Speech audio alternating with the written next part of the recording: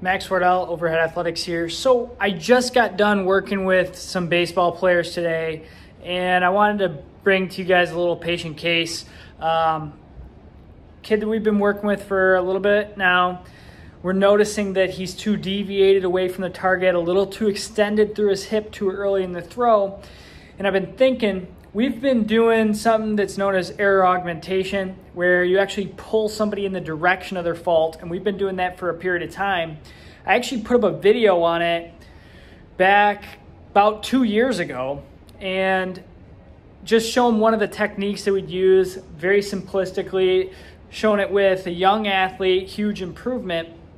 And we recently just had a lecture from an individual here that goes and does error augmentation and gait, and everyone that was in the lecture with me was pretty amazed by the content, as was I. Great stuff, but something we've been doing for a long period of time, and so I thought I'd break out some error aug stuff with one of our throwers, like I said, who goes into too much lumbar extension, doesn't load his hip the way that he can in the throw and the way that he should in the throw.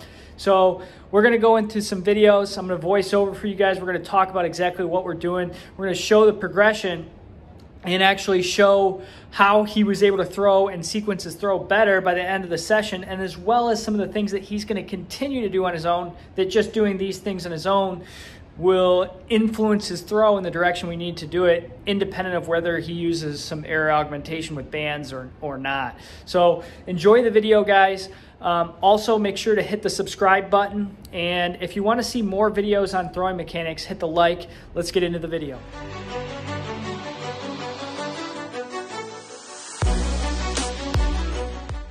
So right off the bat, when we look at this before and after, we notice that as this athlete begins to go forward, you can see on the right, which is his after, he's much more forward flexed through his spine and much less upright. And what happens that as he goes forward is on the left that he ends up deviating back into this kind of banana curled position here where he's in a ton of extension. Whereas on the right, just after about 15 minutes of error aug, what we see is that he's more upright. Now, we've also been working on improving stride direction simultaneously through knowledge of results feedback, which basically means we're giving him an external feedback, which is this here on the ground. He cannot step on it. So we noticed that he was stepping slightly more towards his glove side than we wanted, but really that as he initiated his takeaway and moved towards the target, he did not load through this posterior hip compared to what he did in the after. So this is just a nice little before and after to allow you guys to kind of see one of the things we're working on with this particular athlete, allowing him to have a much more efficient throw. So here's our actual error augmentation, and I'm going to sync these videos up here to release point, just so that you guys have some idea of what we're doing here. You see these bands are hooked to him. We used yellow because we wanted lighter bands. We got actually a harness on him here.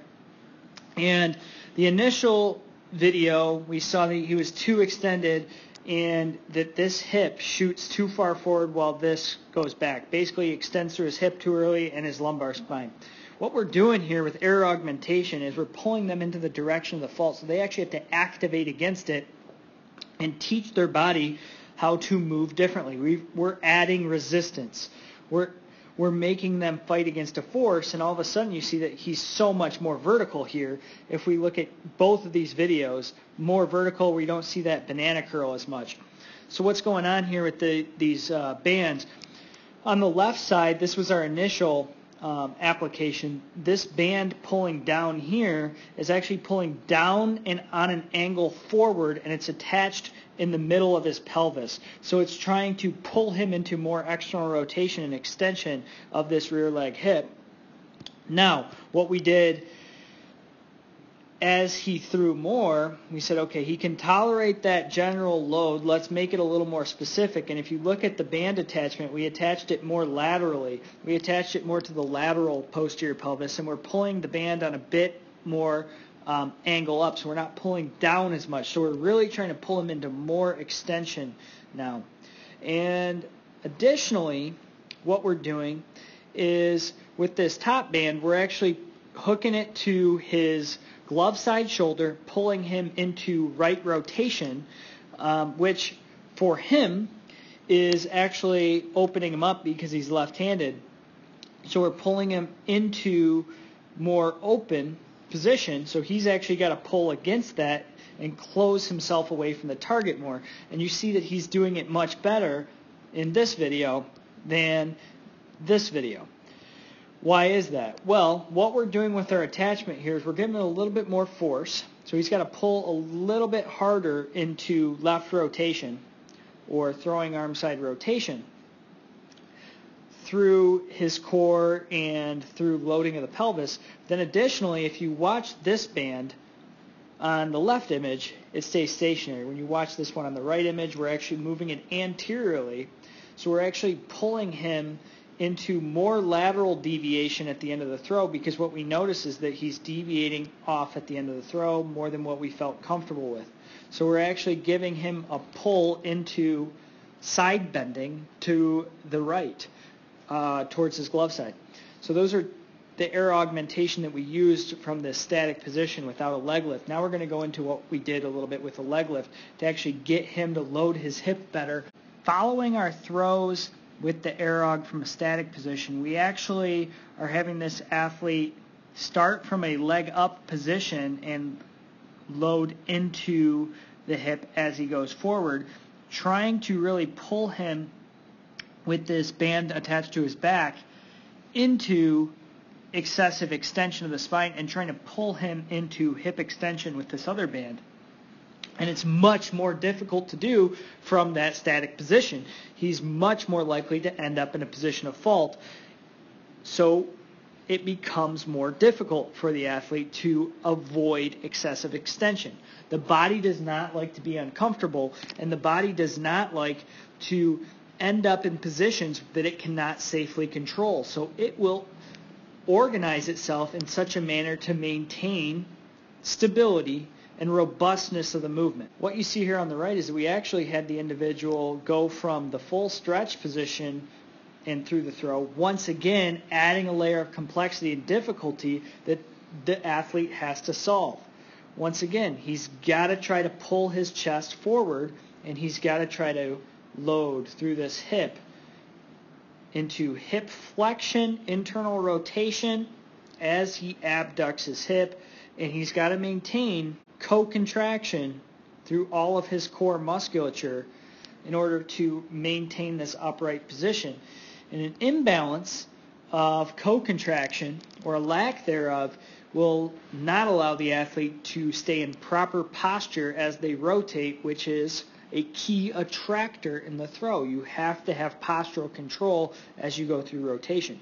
Now with this athlete, we're just going to know we've worked a lot on getting him into better positioning as he throws, better fulcruming of his leader arms, and he's doing much, much better. But now as he continues to progress, we're going to refine this a little bit. There's still some things we can work on with the arm action, but we need to get his body in better position to allow him to maximize his potential velocity. Additionally, we worked on some chaos training where we actually used the aqua ball before this, trying to activate the core musculature, load the gluteal musculature, and get him to go through rotation through his trunk and pelvis prior to even throwing in our warm-up that we individualized for him. Then, following this, he's got to go home with activities that he can continue to replicate and work on his throw at home. So that's what we've initiated, and that's what I'm going to show you here next. Now we have here what we might call two antagonistic techniques. We're trying to get the athlete to load into his hip and into flexion and internal rotation a little bit better.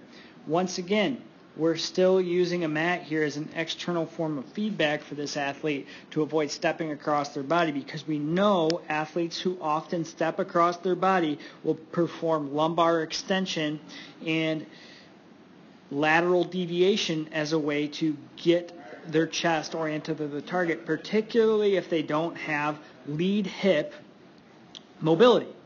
So what we've done here is we've placed that mat there even with the first joint of the toe, and we've had him start in extension. So now he's actually pushed his hips forward and his chest back, position of fault, and he's got to actually initiate into flexion through the hip while simultaneously maintaining core posture as he goes forward. So he goes from extension to flexion as he goes forward. And you see that he maintains a relatively good posture throughout the remainder of the throw. Stride direction is nice because we have the mat there. And then on the right here, what we've done is let's do the same exact activity, but now instead of starting in extension and moving to flexion, you actually start in flexion and you have to maintain that as you move forward.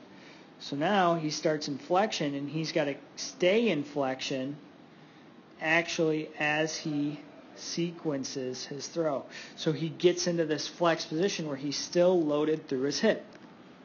Then we actually have him go through a more dynamic hop-hop drill throw.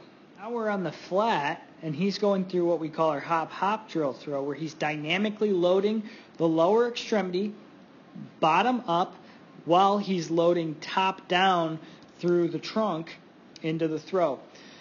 This limits his time that he has to complete the throw, and the added momentum and inertia of the hops and the added ground reaction force forces him to load into a flex position and actually load into his gluteal muscles as he extends throughout the remainder of the throw.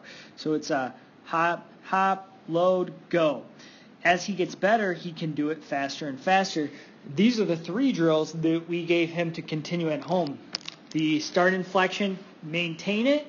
Then we have him start an extension, move to flexion, and then we give him a hop-hop drill to dynamically load the positions and the directions of movement that we want to occur in the throwing motion. Now if we want to look at his after throw here briefly, what we see is that he initiates with a bit more flexion forward, and this is the same day, keep in mind, and loading through this posterior hip as he begins to go towards the target, maintaining a more upright position throughout the throw through the trunk, thoracic spine, and postural control. And then as he continues to improve upon this, it'll get even better. So he's got to go home. He's got to practice. We're going to continue to use techniques with this particular athlete, and the end goal being that he continues to replicate a safe and efficient throw throughout his entire career. So Sam's working really hard for us. We appreciate that. And he's got some homework to continue to work on that goes in combination with the stretching protocol and home exercise program that he's got.